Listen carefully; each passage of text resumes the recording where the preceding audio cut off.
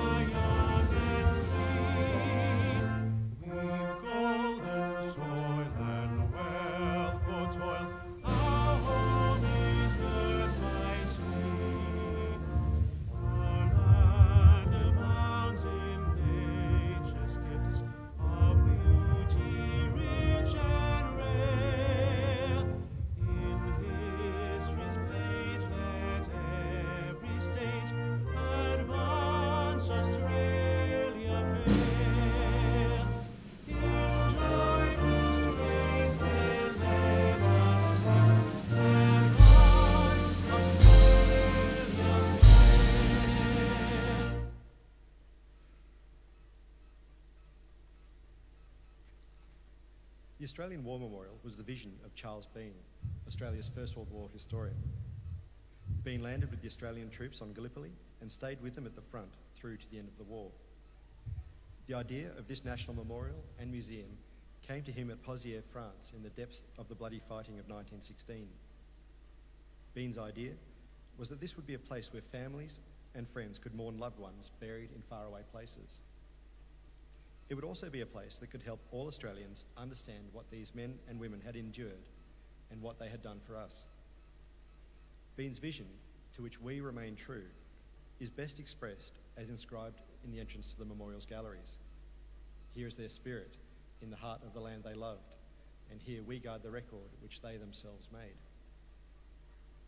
Tonight we will read the story behind just one of those on the Roll of Honour, which lists the names of more than 102,000 men and women who have given their lives for us in war and operations over more than a century. But first, we present a lament, Flowers of the Forest. Wreaths of floral tributes will now be laid at the base of the pool of reflection.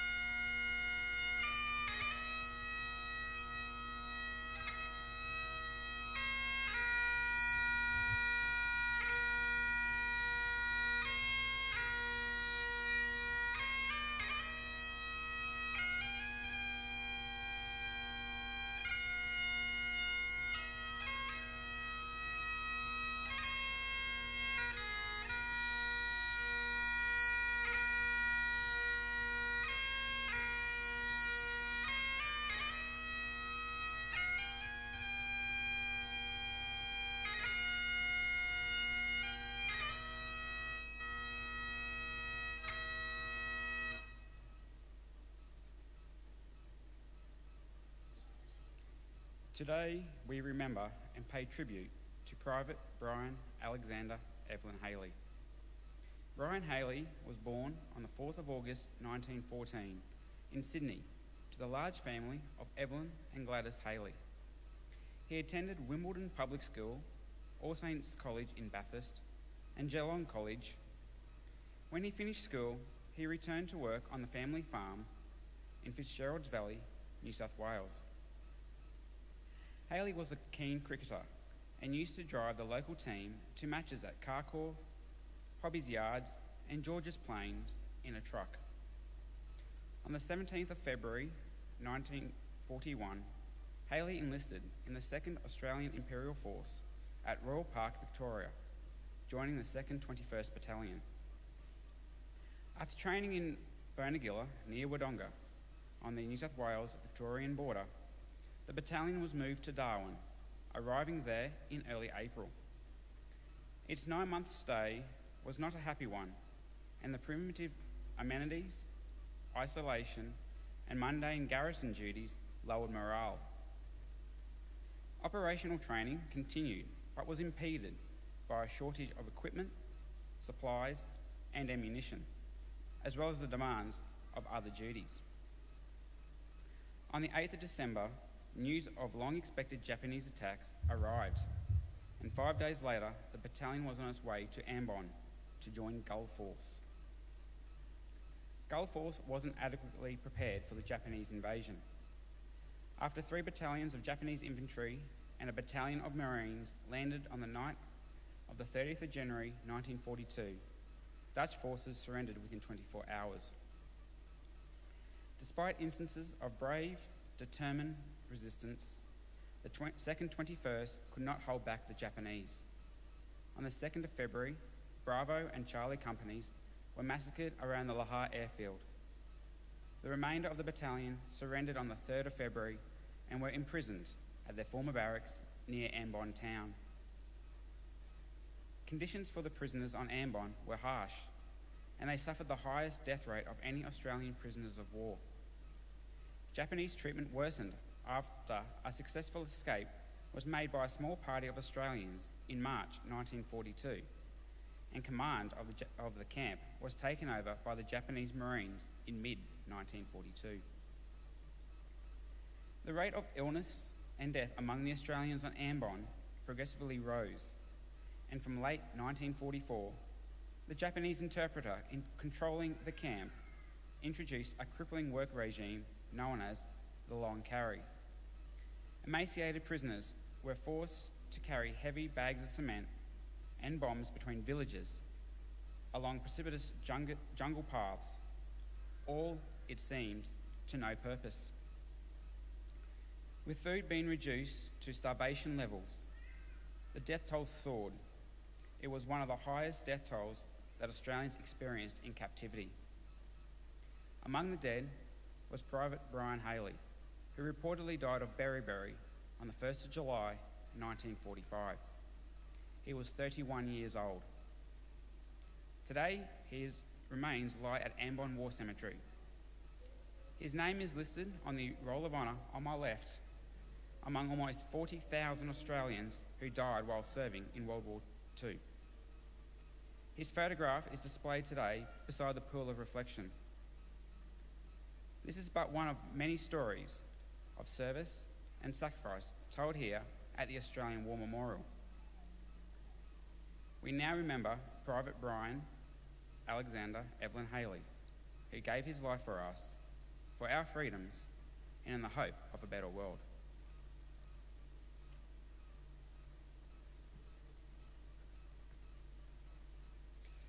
Could I ask you to please stand for the reading of the ode in the last post?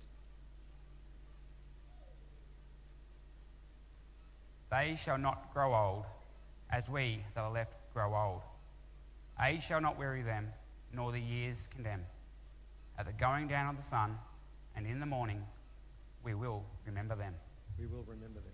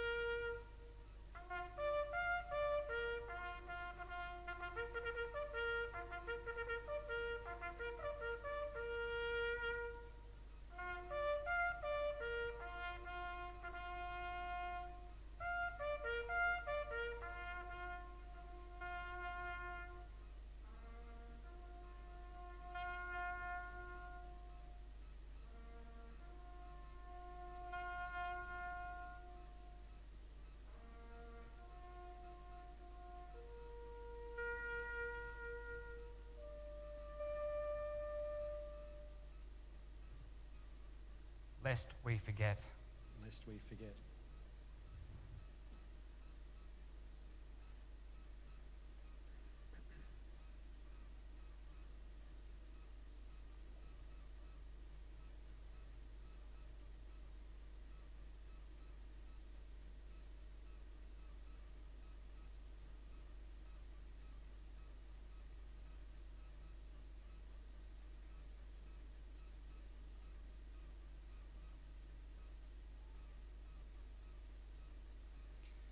We leave you this evening with the words of the memorial's founder, Charles Bean.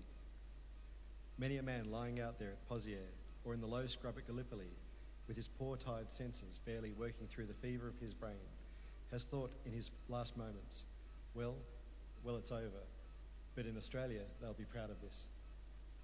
Ladies and gentlemen, girls and boys, we thank you very much for your attendance today at the Australian War Memorial and wish you a safe journey home. Have a great evening. Thank you.